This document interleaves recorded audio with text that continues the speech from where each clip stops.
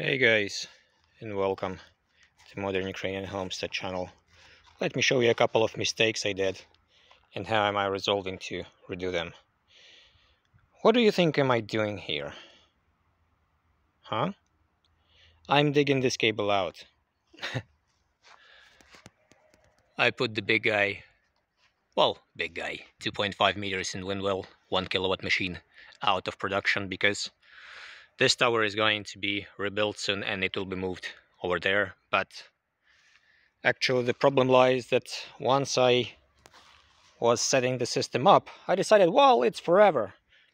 I will bury the cable down there. It will go inside to the inverter, which is located in that place. And now the problem is that the cable is too thin. And I have to change it. And I cannot change it eventually very easily. It's 2.5 square millimeters, as I've been telling you. Well, and this I did it only for the reason to like shortcut it to prevent from rotating. That's the only thing. But the cable has to be changed. And the problem is, and I have to dig it all out, And the thing is, I have to do it right now because we already started preparing the base for the how do you call it? The pavers that will be laying over there. And well, in this place, you cannot do this before this is done. That's as easy as that.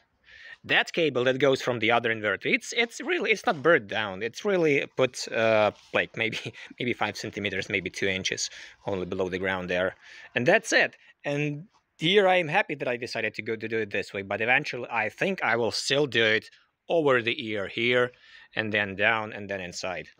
Same stuff. I will never ever be burying cable underground like I did for these wind turbines already 1, 2, and 3. It all goes in the air and inside. It like does not have any troubles with this. You can easily change it, whatever.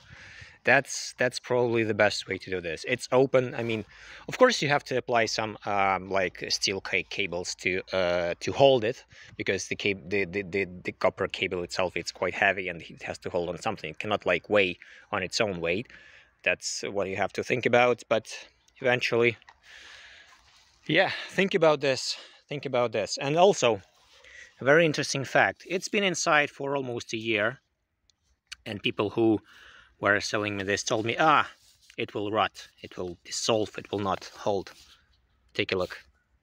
Nothing, absolutely nothing happened to it. So whatever. Yeah. This will be the short update for today. I will still have probably a day to dig it out, because, well, from here to that place.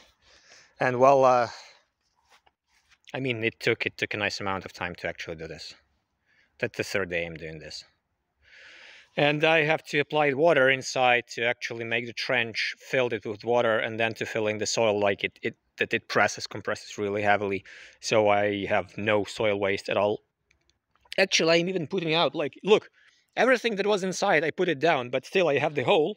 So actually this means that I'm now missing this piece of soil, right? So I will have to add a little bit to actually have the same level reached. But this means that the compression before was not enough, and right now I'm doing this in a much better way than it was before. So yeah, that's it. I will take a shovel and continue. And you will know. No, don't dig the cable inside. Like, put it on the air. For example, in my case, if I would just like connect it somewhere here and put an air track to this place, and then go down and simply get inside over there. Nothing specific. Like, why would you? It would be like nicely, cleanly done still, without any issues. But yeah, underground cables are not for me now, from now on. Yeah, thanks for watching, and see you later.